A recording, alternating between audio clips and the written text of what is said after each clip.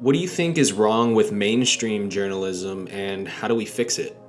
That is a huge question. I mean, my usual answer, like, I always said that the mainstream media discovered that police brutality was a story with national consequences about when Ferguson happened.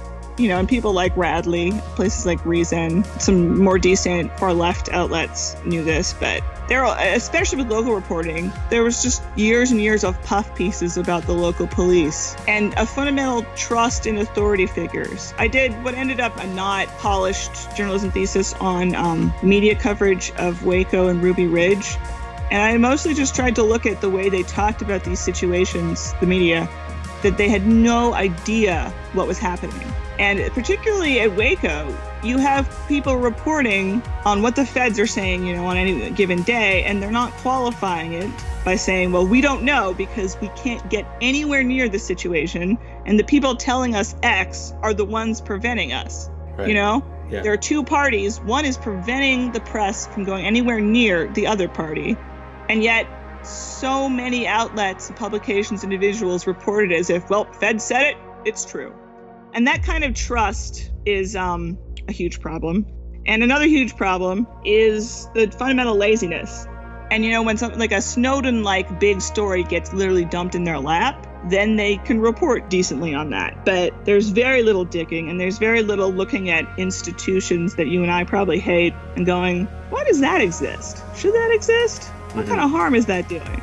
And the same with policies, too. It's just, it's a surface level acceptance. And it's not about the way conservative media might say, oh, it's full of lies, blah, blah, blah. It's more like a surface factual report a lot of the time, I think, you know? Yeah. That there are these, yeah. Sort of, yeah, just like a really shallow analysis and never challenging the establishment, just sort of reinforcing the status quo.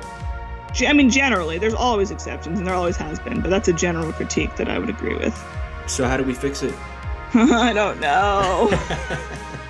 I found myself not as prolific in writing during Trump and more like confused about how I should be portraying things, because there are people who are acting like because the liberal media is rife with things to hate and they're being weird right now, that somehow they're the bigger enemy than, you know, the executive branch, things like that.